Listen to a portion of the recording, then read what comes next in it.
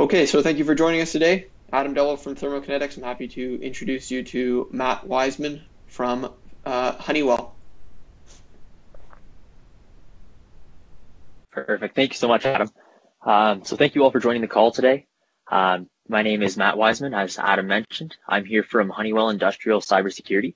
I'm the global product marketing leader for SMX, or Secure Media Exchange.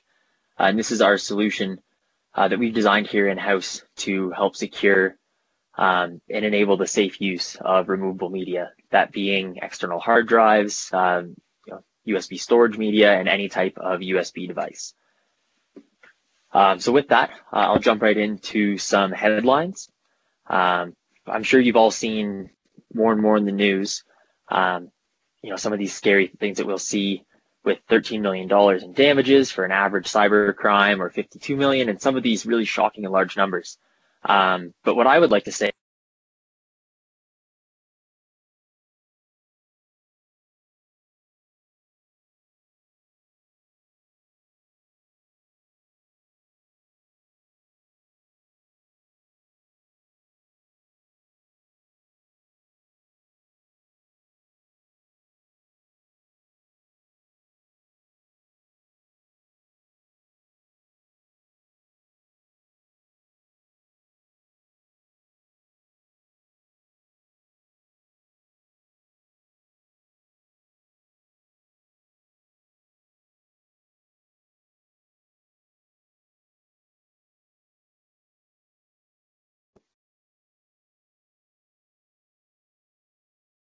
safe connection to site if we're working remote.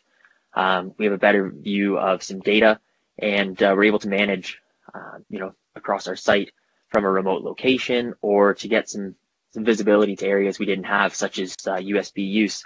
So there really are a lot of benefits, and with that, we can see some competitive advantages.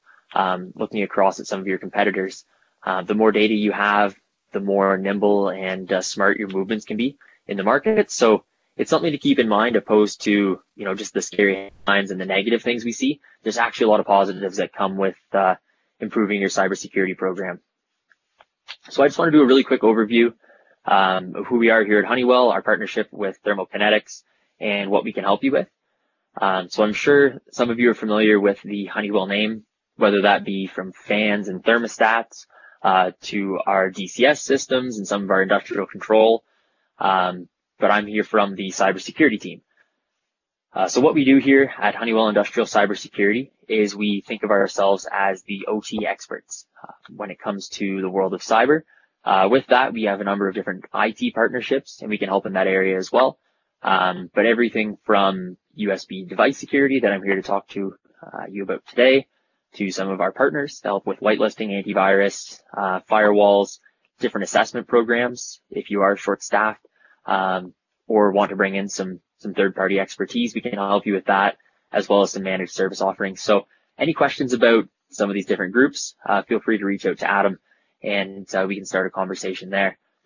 So again, many of you will know us from our DCS business, the OT products that we make, Experion, different controllers, and that's really where this group was born. So we started about 15, almost 20 years ago now, in that area, looking to secure some of these OT technologies. And we realized that all that we're doing for our own business, we can do for others as well. So we have over 300 employees around the world, a true follow the sun model. We've helped with over 5,000 projects, and we have over 1,000 secure remote access installs around the world. We're totally vendor neutral, even though we are here from Honeywell today with Thermo-Kinetics. We can help with any different offerings you may have, providing expertise or services. So any questions, please feel free to reach out to Adam, and we can move forward with that. So now, I always like to begin by going over who we are and what we do, and then talking about really the depth of the offering we have here. Being a fairly large company, we do have some benefits of having a global presence, and with that, in cybersecurity, they really need to go hand in hand. Cybersecurity threats don't sleep, and really we don't either. So we have a follow the sun model of different service centers and labs around the world, constantly looking and hunting for the newest threats and impacts that could potentially have some harmful consequences to ourselves or any of our customers. So we're always on the lookout for any zero-day threats. We're always working in our different managed service centers, development centers, and innovation centers around the world to provide the latest in threat research, to load that into all of our products and our different offerings, to ensure that we're always on top of the latest news. With this comes some industry-leading research. We're really at the forefront of industrial USB research. Going back about a year now, we published the Honeywell Industrial Cybersecurity USB Threat Report. And with that, I pulled some of the numbers here to share with you today. So we partnered with 50 live production sites around the globe across a number of different industries. So we wanted to have a global view of not what we build in a lab or test, but to find out really what our customers are dealing with and what is coming into these different sites, whether that be oil and gas, energy, pulp and paper, chemical, the list goes on. But really a wide-reaching study across not only the globe, but a number of different industries as well. With that, some of the numbers that I found personally to be rather surprising: 44% of these sites that we partnered with, we did block some type of suspicious file. Of the files that we blocked, 26% had to cause huge impact to industrial control systems, that being loss of view, loss of control, among other things. So this really, we can see the fact that nearly half of these sites caught something, and just over a quarter, it could have caused some serious damage to their sites. So I'm sure some of you are familiar with the threats down below: Mirai, Stuxnet, Triton, and WannaCry. But those really stood out to me. Just one quick note: I'm not sure how familiar you all are with Triton, but this was a threat that really became prevalent last year, and it actually is designed to attack safety systems. So the fact that we were able to catch that in the wild at a production site and prevent that from getting in and potentially shutting down a safety system was really a great success to us, and very positive for all the customers we were able to help with that situation. So I always like to tell the story of a wolf in sheep's clothing, right? Something that can blend in, appears to be safe or fine, but there's really some serious threat there and some damage that can be done. So I'm not sure how many of you are familiar with the term bad USB. Devices that we trust, and they do allow us to work as efficiently as possible in moving files, patches, or different information around a site, they can really cause some serious damage. So even though it looks safe and like a simple USB, there's actually some advanced firmware-based attacks now, where a device in the palm of your hand can look like that USB that you trust and use, and whether you have family photos on there or movies you downloaded, whatever it may be. Sometimes they actually aren't that simple USB key that we've trusted and used forever. They actually function and perform as a keyboard. So to your eye, it looks safe, and then when you plug it in, it's interacting with the operating system as though it's a keyboard. So I'll dive into this a little bit further, but this is a lot of the research that we're doing for our own production sites around the world and to help our customers as well. So I'll go through what are the three most common USB threats. I always like to talk about the rubber ducky. So this is a keystroke injection tool. It is readily available. You can purchase them online for as little as $40 or $50, and it really can be quite impactful in an industrial control environment. The PC or DCS engineering workstation, it will recognize this USB device as a keyboard, which typically is non-harmful, and we need that to go through our day-to-day work. But upon mounting and being inserted to the PC, it will automatically execute any pre-programmed scripts that are loaded into the device at 1,000 words per minute. So anything that someone could do, intending to cause harm or accidentally picking this up and plugging it in, it'll happen, and we can't stop it with typical cybersecurity tools. So you need something a little bit stronger and specified for this type of attack. The Bash Bunny as well is incredibly interesting. For about $100, it's a fully featured Linux computer in the palm of your hand. There's a little toggle switch on the side, and you can switch from that storage drive that you trust, and with the flip of a button, it turns into that Linux computer, which really the impacts are limitless. So these tools are all readily available online. They were created for pen testing, but there are some impacts that they can have, and we need to be aware of them in order to keep our facilities safe and secure from any of the negative impacts they may have. So another example would be that it's not just USB devices. There's actually cables now that have been weaponized to cause electrical damage or to pull data. Some of them can provide a wireless access connection into site, and the list goes on. So we need to be more aware of our supply chains, where we're getting these products from. Is it a trusted name? Is it a trusted vendor? Are we testing these products? So this is what we need to think of now. It's sad when you think about it, it's just a simple storage drive or a cable to go about your day, but we have to scrutinize everything a little bit more, and sometimes we need tools to do so. At this time, most of what I'll hear from customers when I'm speaking to them is, oh, well, that'll never happen. That's more of a lab environment, and nobody really has these attacks in the real world. Well, of course they have to happen at some point. So late last year, there was actually a malicious actor that targeted a trusted employee who they knew they had access to the control network. They told them that, here's a new box of mice to use in the facility. We're getting rid of the old ones. Go ahead and use this in your workday. So they brought it in, plugged it in, and it actually provided access to a remote location. Someone else took control of the machines and launched a ransomware attack. So these do happen. This is just one example, but there's been multiple in the last number of weeks. And it's something we need to be aware of. We need to really scrutinize where we're buying our products from. Do we trust who that vendor is? And are we safe to use these in our own environments? I won't dive too deep into this slide here. There's a lot of information, but really the takeaway that I'd like to raise for you all here today is that these attacks have been around for a long time, but they were really simple and fairly benign in their early days around 2005. And since then, they've gotten extremely advanced, and we need something that can look past what a device physically appears to be, and to analyze not only the software on the device, but the firmware itself, and how that device is operating, what it's trying to do, and to ensure that we're safe in our operations day to day. So the key takeaways, it really doesn't matter what a device looks like or that you think it's safe. Everything is in how the operating system treats this device and how it's recognized. If we think it's a USB drive and it performs as a USB drive, that's great. But if we think it's a USB drive and it's really a secured wireless access point for some type of malicious actor, we need some type of tool to catch that and ensure that we're safe in doing business as we need to. So a large part of my role as a global product marketing lead for SMX is to speak to our customers. I need to hear about any feedback, how they're using USB devices, what challenges they may have, what would allow them to do business in a better or more efficient way, and to really collect some of this information in order to build the strongest product that we can. So with that, I also hear a lot of myths, right? Those users that think, oh, well, we're doing such and such, we're fine. Well, sadly, that's not always the case, and I'd like to just debunk some of these myths for you here today.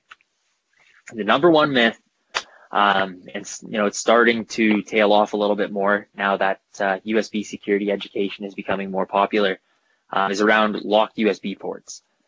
The idea of, oh, well, we flip over this simple policy and we ensure that all USB ports are locked down, and this will prevent all USB malware and USB-based attacks. Well, sadly, that's just not true. As I mentioned earlier, there's a lot of advanced USB and human interface devices that can be easily purchased online or created by anybody that has any type of hardware engineering abilities to create and circumvent these policies. If it's a physical lock, everybody has a cell phone these days and they need to charge it. So they'll typically pry those out or pop them out with a pen.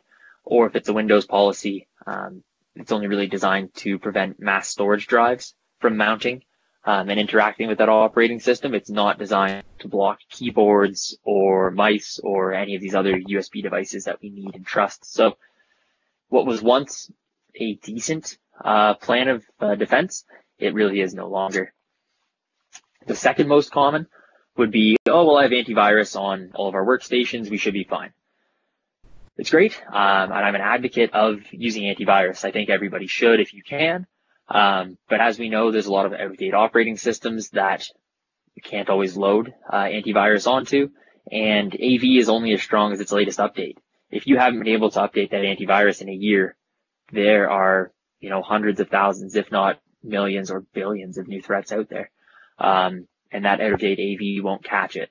In addition to that, AV, it won't prevent all malware brought in from USB media. And AV is also problematic in the sense that we have to mount this USB device on the workstation before it can be scanned. And sometimes it's just too late with some of these new modern attacks we see. The last myth that I hear, as far as these most common top three, would be around application whitelisting. Again, it's a great, but there's no silver bullet when it comes to security. And typically there are different, software packages that we need in order to do business. A really common example would be around Microsoft Office, whether that be Word or Excel. We need these programs in order to do our day-to-day work. But it's really easy to hide a script or a macro attack in these files that you need to, enable all content when you go to open and edit this file. And with that, you can launch potentially some malicious files in your whitelisted software programs. So it's something we need to be aware of. We need to be sure that our facilities are secure and that we're managing this risk and this threat as best we can. So with that, I'll jump over to the product side. So this is our Honeywell SMX, and we've partnered with Thermo-Kinetics to bring it to you here today. So we saw the need for this product as an industrial company ourselves, that there wasn't really anything available on the market to do half of what we needed it to. So we developed this product in-house, and it really is a complete USB security solution. From that, we have the actual scanning gateway where you would mount any of your USB devices, where we can check for different malware that may be brought in or is on these drives. We have an enforcement driver to ensure that everything that is brought to site has to be scanned, or it will not be able to be read on any of the end workstations. We have a threat intelligence tool that is using some of the leading governmental industry threat feeds, as well as some really world-class threat intelligence, as well as antivirus tools, really rolled into almost a defense in-depth approach in a single solution with the number of different layered policies and programs that we have here. In addition to that, we have the SMX Enterprise Threat Management Portal. Sadly, in our world today, we're dealing with some challenges that result in a lot of us having to work from home if we can. With that, trying to pull data from the site can be more challenging to manage your logs, ensuring things are up and running.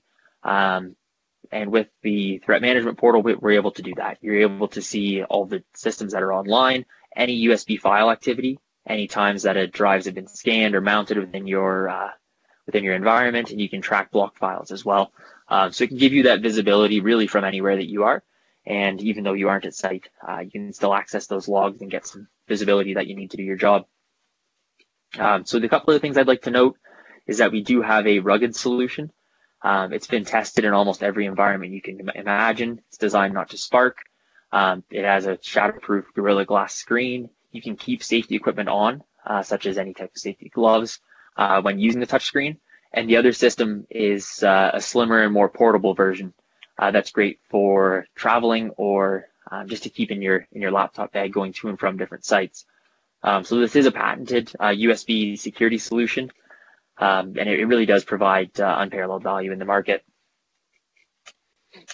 Just to walk through a really quick, simple demonstration for you, the SMX system would be set up at the security desk or the entrance to a facility, or inside the control room itself are typically the two main ways of install that I've seen.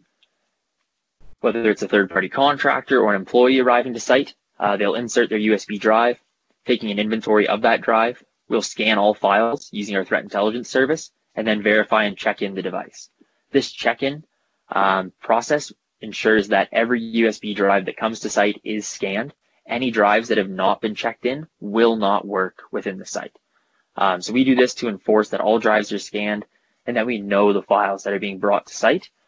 We never look at your files. We never send them anywhere. We use a simple hashing technique to be able to verify whether or not a file is safe without ever having to share any of your critical data. With that, you can use that USB drive throughout the site on all of the protected computers. we check all logs and USB device activity and protect against all of those firmware-based attacks with a patented driver that can look past what a device appears to be and look at how it's interacting with the operating system. Lastly, it's the end of the day and it's time to go home. You'll return to the SMX gateway, insert the drive, and check out. We'll update our system logs, and you're free to use that drive as you would outside the facility. So it's a really simple solution. I like to think of it as cybersecurity for the non-cyber expert. It's something we can all do to be a little bit more safe and to have better visibility into our data and what's being done at our sites, even if we aren't there. So it's really a great tool to have that full end-to-end visibility and full enforcement of the policy across the site. Just to do a quick walkthrough of the different components that I mentioned. We have the two different SMX systems you can see in the top left, the more rugged system, and then the slimmer, more portable system with that pop-out kickstand on the right. A little bit of detail on our Guard threat engine. That is an OT. It is really an OT threat engine. We use a lot of different IT tools and ensure that we have the latest OT data as well. Any common patches have been whitelisted. You can manage your own custom whitelist or blacklist in this threat engine. So if you have a certain type of system with a common patch, you can allow that hash to be whitelisted, and that can help speed up any scan times going to and from your facilities. The patented driver, as I mentioned, at the bottom left, will show you what the USB device is when you mount it and insert it to any of the workstations in your facility, allowing you to verify that you want that type of device to be used. You can see a quick capture of the threat management portal with total files scanned, allowed files, and blocked files across your sites. From there, you can access the logging detail. And lastly is our Guard threat research team. So this is our follow the sun model with our team constantly looking for the latest threats that could impact any known OT systems as well as IT systems to ensure that you don't need to worry about the latest threats. We can do that for you. So that's really all that I had here today. I want to thank you all for attending, and at this point I can turn it back over to Adam. Thank you. Thanks, Matt. I think it looked like there was just a couple questions coming in. I think originally when you were talking about some of the threats that existed, there was a question regarding whether the Triton was targeted towards like a specific safety system, or was it safety systems it was targeting? Sure. So the Triton, or Trisis malware, as it's been named, it was designed to attack Triconic systems. So it was a designed and specific targeted attack.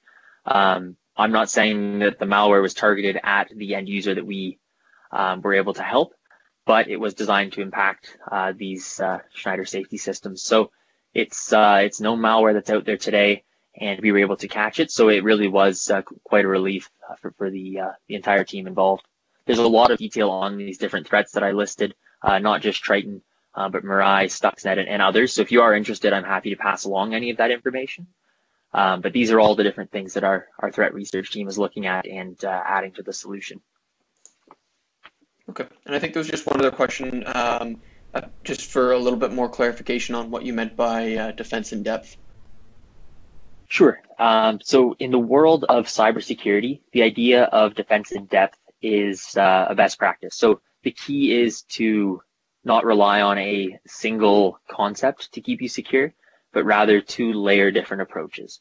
So as you can see here with SMX, we do have 5 key different groups that are looking for different potential threats and different areas. And in our threat engine alone, we have multiple threat intelligence feeds, different antivirus engines, different threat intel engines, as well as some different tools that look at the behavior of files. There's different threat hunting we're doing. So it really is a multi-tiered solution, opposed to just a simple AV engine or really relying on one tool. So a best practice across cybersecurity, and not just USBs, would be to have a layered number of different tools that are looking for different threat vectors and each have their own advantages and disadvantages, and to use as many of those in your environment as you can. Okay, perfect. Thank you. Yeah, it doesn't look like we have any more questions at this time. So thank you all for joining me today. Thanks again, Matt, for leading the discussion. If anybody has any questions, like I said, I will be distributing the recording of this webinar, and happy to answer any questions. We can always set up follow-up meetings to discuss in more detail. So thanks again, Matt. Thanks to everybody else for joining us today. And yeah, I really appreciate it. Perfect. Thank you all. Have a good day.